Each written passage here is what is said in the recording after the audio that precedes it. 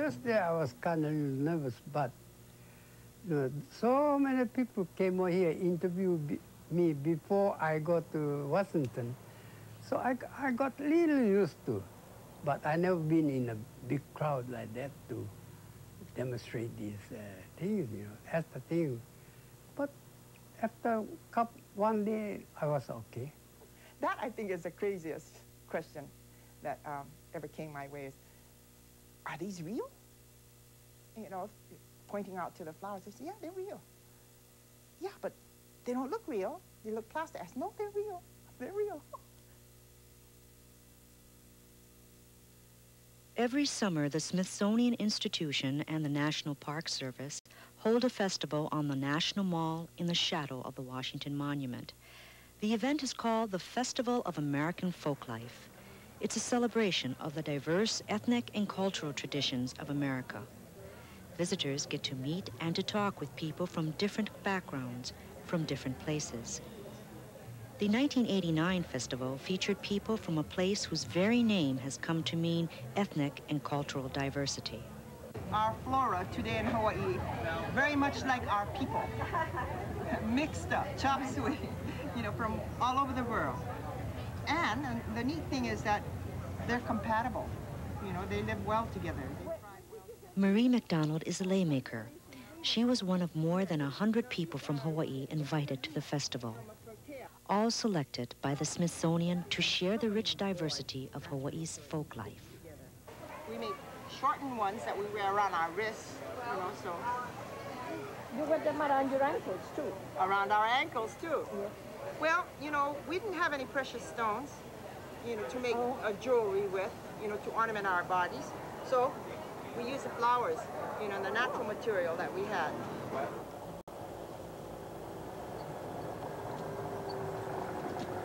The laymaker's home now, on the 10-acre nursery that she and her husband have in the rolling hills of South Kohala on the Big Island. Here, they grow the flowers and other plants found in some of Hawaii's most beautiful leis. Since coming home, she's had a chance to think about the festival. I'll tell you, one of the neatest experiences I had there was this little girl that came on the first day, and her name was Sarah.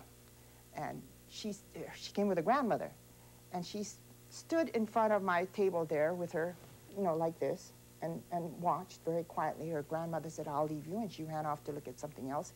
Came back, are you ready to go?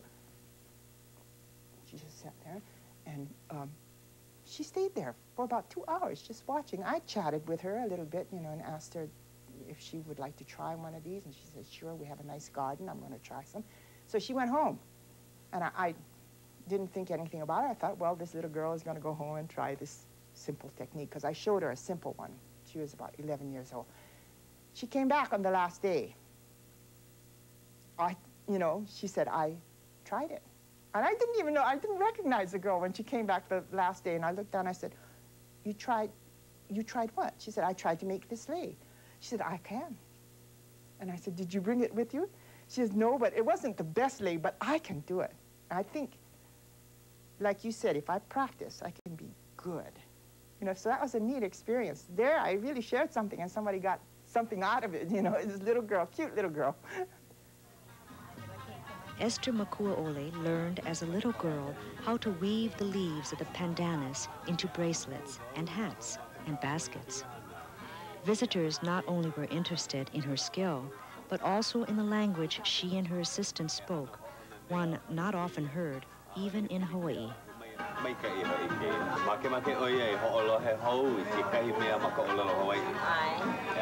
just told me you wanted to hear more Hawaiian.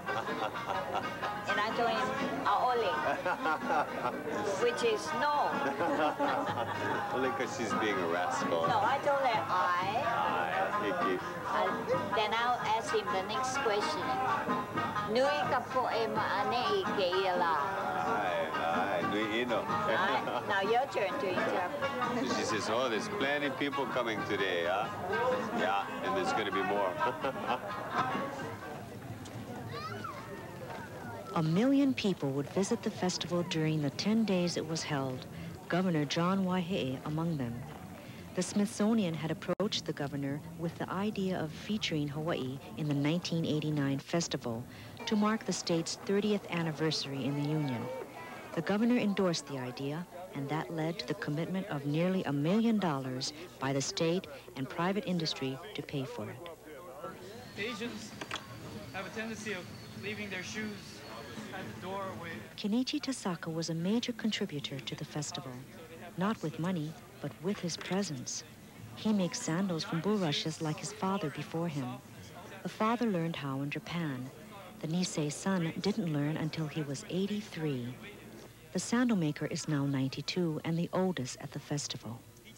Because of his age, he asked the Smithsonian also to invite his son-in-law.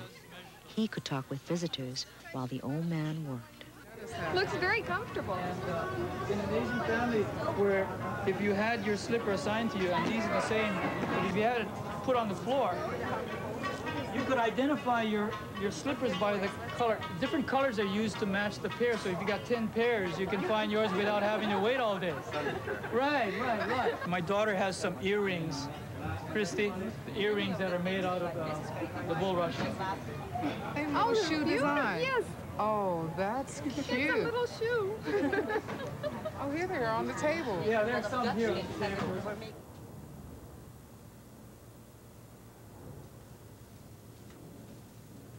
When he's not gathering bulrushes along Kauai's North Shore, the sandal maker can be found in the workshop behind his house in Hanalei.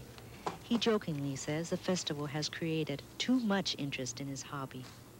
Since I was there making slipper, I have more orders from Honolulu. They call me in a telephone, and somebody from mainland, they want me to send for them. You know, they pay the postage and everything, but I cannot make fast enough.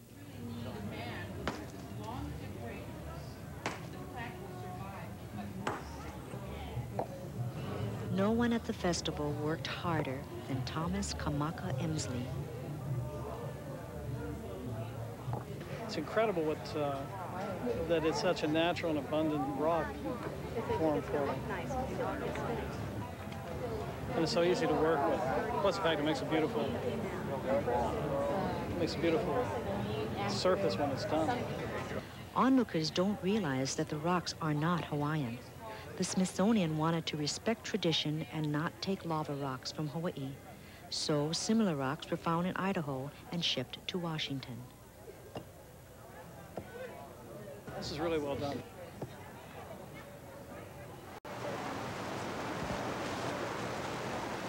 Wall building and everything else ended early the first day. Mid-afternoon, it rained for 2 hours. The unscheduled Hawaiian blessing would leave the exhibit area wet and muddy for several days, but visitors would not seem to mind.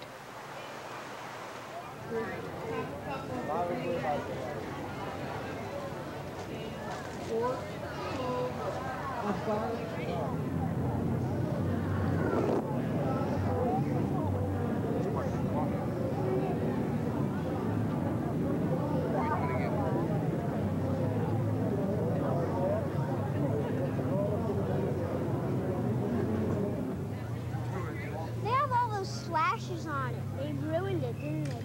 Or they're gonna paint over it. Yeah, paint over it. Or they're probably gonna smoothen it off or something. Yeah. Or cut it off like that. Hold your ears, this is gonna be loud.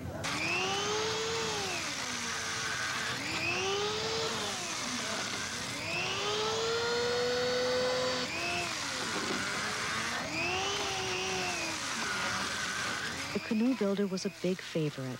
He was shaping a log of Hawaiian koa into a small outrigger canoe. While he worked, an assistant answered questions. Is that tool, did he design that himself? Yeah, he calls it the termite. It's like a high-speed adze. Cedar? No, it's much harder than cedar. It's called koa. The worms don't eat it. Yeah, I suppose his grandfather used a handmade tool. You know it. And his father. And of course, they used stone in the ancient times to cut it with, basalt adzes and axes. Now, is this the boat and another piece will be the out part, or? Well, what he'll do here is he'll rough out the shape of the hull, and he'll have the inside hollowed out, and it'll be very close to completely finished. And then see the big sections of wood just there under the photograph? Those will be the deck sections called manu, and afterwards he'll put gunnels on it, and then fasten the interior structures and put the seats on. And it'll look like the canoe inside the tent when it's done. Oh, and then he's going to take it down to Potomac.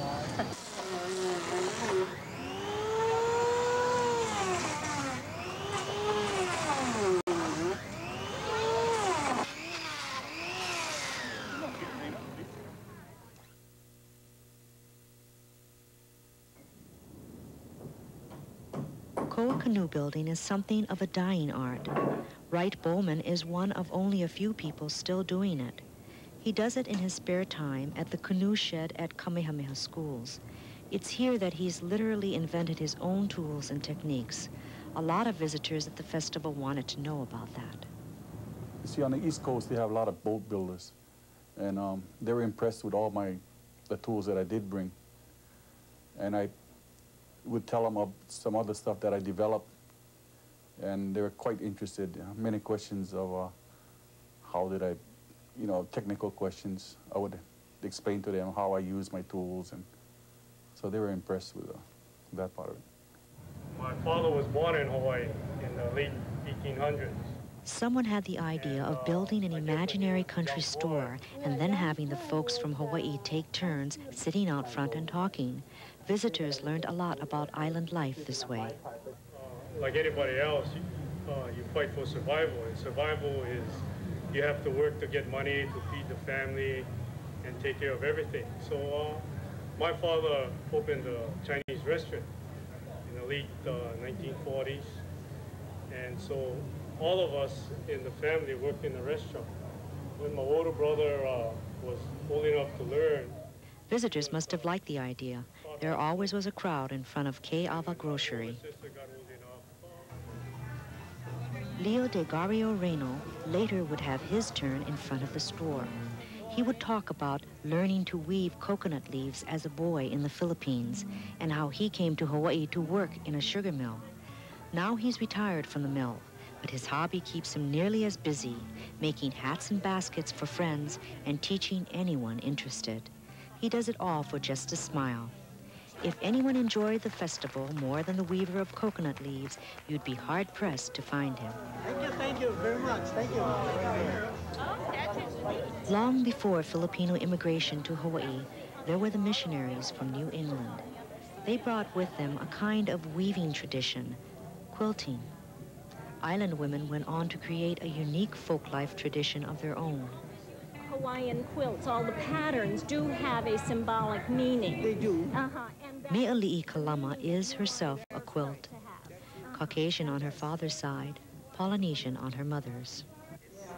The culture back of that in Hawaiian is the quilts are made to be used on the bed. And if you were to lay your quilt on the bed with the seam in the middle, it means a division between husband and wife.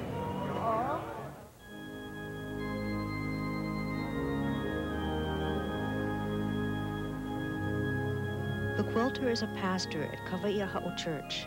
She also teaches quilting classes here. She often encounters the same reaction from people when they hear her name. The people at the festival were no exception. Coming from Hawaii, they expected to see a brown-skinned person. And here I was with a Hawaiian name, Meali'i Kalama, and they wanted to know how much of a Hawaiian was I. Then I had to explain that my mother was pure Hawaiian, but my father was an Englishman. And so, and this is why I'm half brown and half white.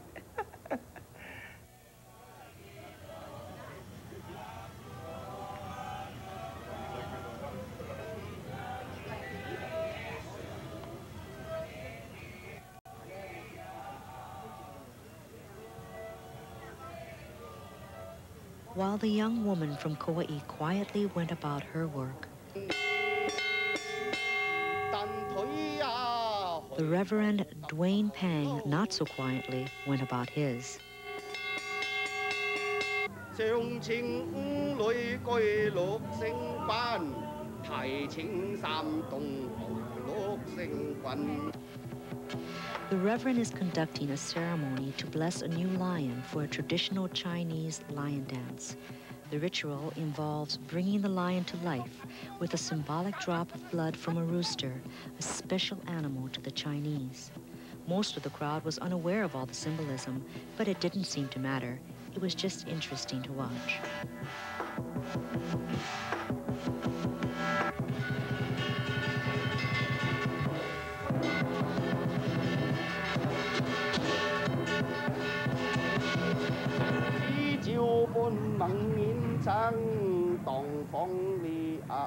Visitors to the festival knew there were Chinese in Hawaii, but many did not know there also were cowboys.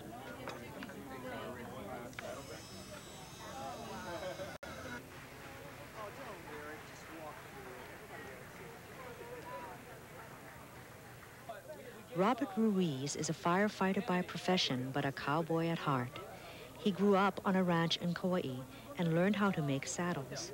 He's got quite a reputation for his skill and demand for his saddles. His partner at the festival is a real-life cowboy.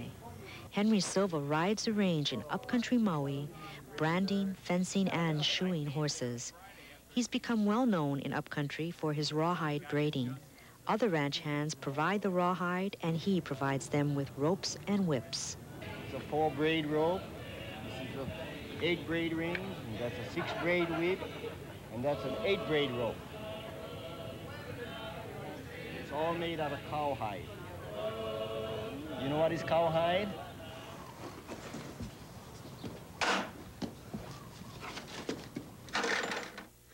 The shy, soft-spoken cowboy is back on the ranch now, where the horses outnumber the people, where he's more comfortable.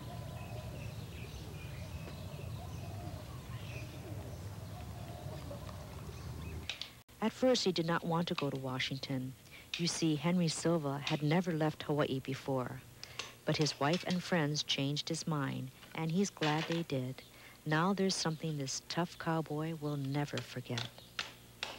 When I was with the children, I think. Yeah, I think it was. Had son that, like a little boy. He really hit me, that little boy. He couldn't talk or hear what, you know, the sign language. And gee, when I was talking to him, I didn't know, see. And I guess he was always watching up there, and I seen this woman, you know, giving that sign language. And by that, we made him rope the thing. So that, you know, really hit me.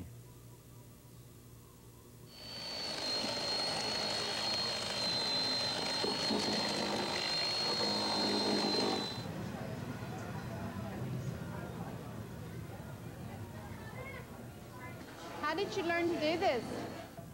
Lisa Hiroe learned how to make dolls as a little girl in Japan. After the war, she brought her skill to Hawaii.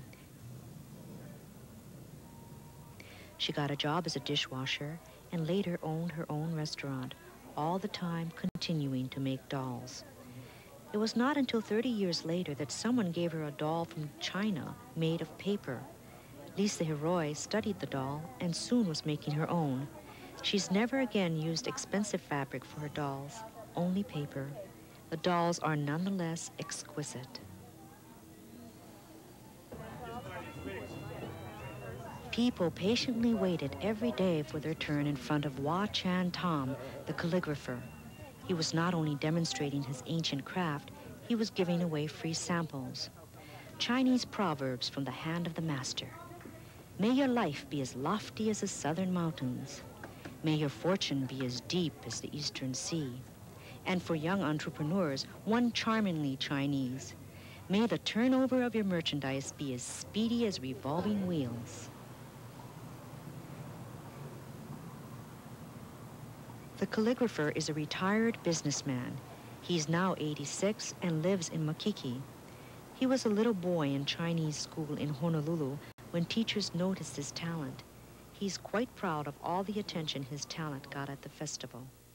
Oh, I think they're impressed greatly. and they're curious more than anything else about how I am going to construct the different words, different characters, and how I place, how I can swing my brush from left to right, and all the time putting it the right position instead of measuring off slowly. So they're all curious, the construction of the words and how fast I can finish it. And I won't go in. Food certainly is an important part of folk life traditions. Visitors got to see the preparation of a pig for a luau to roast in what may have been the first imu ever dug on the National Mall.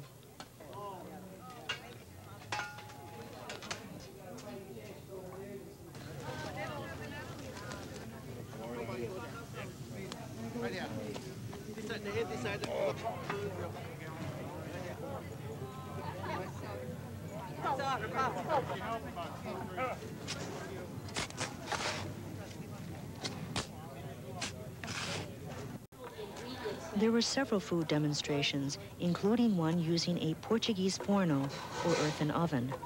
This one was built by the Smithsonian from plans provided by Manuel Correa of Oahu. He said they did a pretty good job.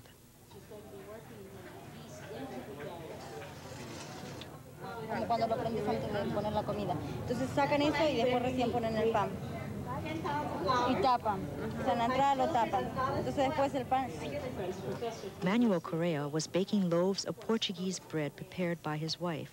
This is how the Correas spoiled their 6 children who refused to eat bread from a store.